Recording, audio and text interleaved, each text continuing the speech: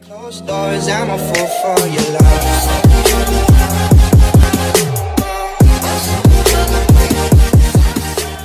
Hi guys!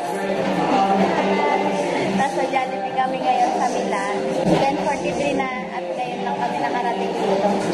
Traffic. Lakas pa ng ulan. Nagkakainin namin chiksilog. Parehas kami. Yan. Ano, nagbasiti gravy daw. Postre. Chocolate sundae.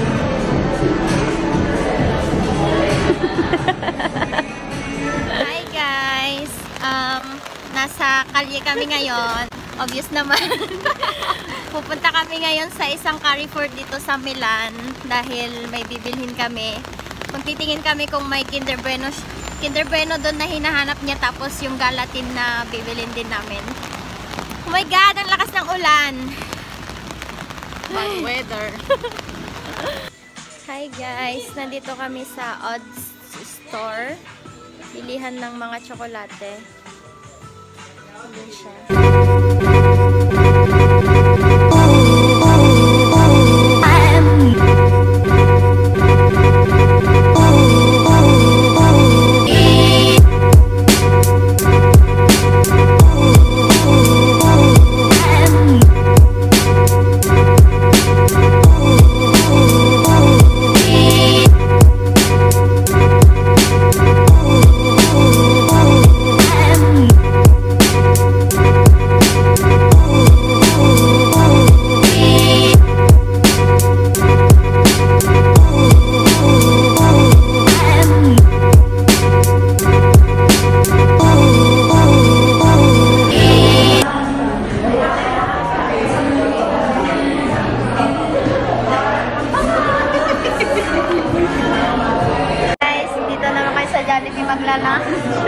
Gising na kami dito hanggang sa umalis kami kasi bibili din kami na mga pasalubong, mga pabili.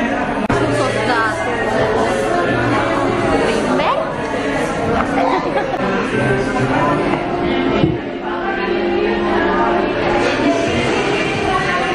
Tatamot ka mo?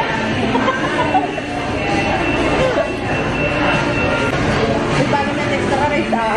Uy, ako nga bang ita? Nagpigil ka. Extra lang. Nagpigil ka. Yawit ka.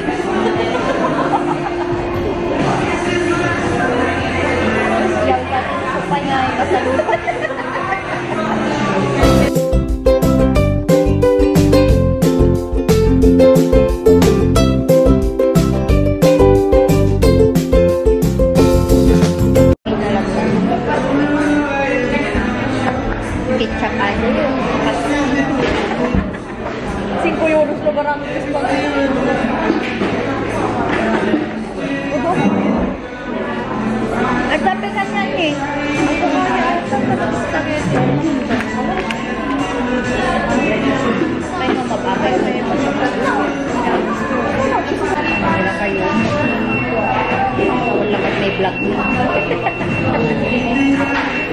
Panay tubo lang karo. Hello, Rote. Ano, nagbastos ka? Itong damagon lang, mabalik na magila ko. May bagang extra rice. Itong damang, maginditi, makatawag. Siguro bagang iPhone. Ako rice na jakin niya, tapos lang ako. Ano, sumamalan na. Isang rice ko. Tapos rice na namulat ako doon. Ano na to? Mukbang. Jollibee mukbang.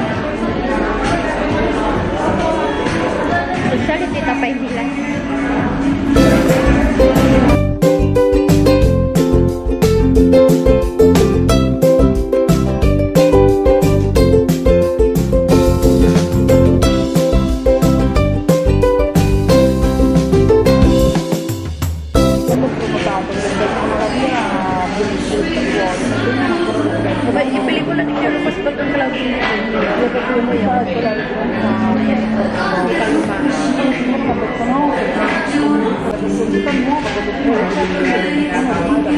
Naglatan tapos ipakal lang.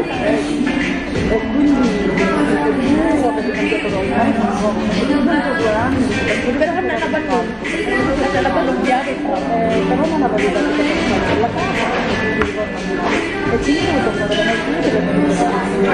Dam na mabalagawin mo. Hindi mo tumarita ka na. Paawin. Umawin sa atay ko. Maya. Talaga karakan tayo.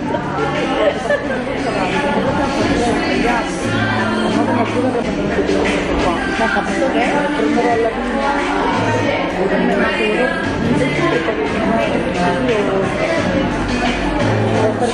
Na naman natin pamayang basta. Makaduruwak talaga sa tayo eh.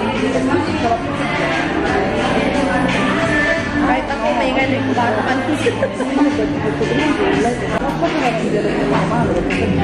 ting oras ko makapaturog ko na kapatay brain stress pala 3:30 pala advance packet dito ba niya pinagsapa sa mo siya nakamay sa ulo parang pa kalit nakatang ang tapay babasura ito nalanda naman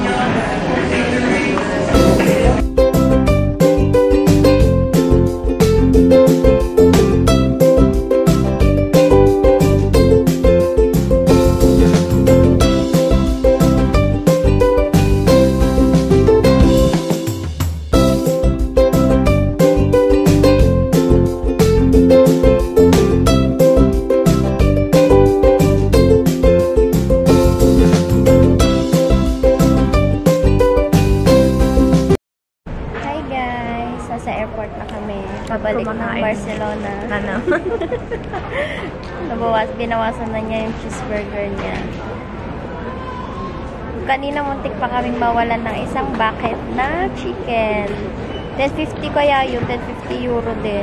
Paano kasi yung isang Filipina na naglilinis ng train station, eh, tinanong niya kung pwede na niyang itapon. Kung pwede na niyang itapon yung mga mula ng laman na chicken bucket, yung mga bucket. Tapos, focus. Tapos, sabi naman namin, edi okay. Ito naman, hindi naman niya napansin na nakuha din niya yung isang bucket na may laman na chicken, 6 pieces yon. So, yun, hinanap namin yung babae. Kala namin hindi na namin mahahanap, bibili na sana kami ulit ng bago. Biglang nagpakita. So yun, sinasabi ko, muntikan na niyang maitapon sa basurahan. Kasi napansin din niya na medyo mabigat yung basura na nakuha niya. So yun. Sarap prima.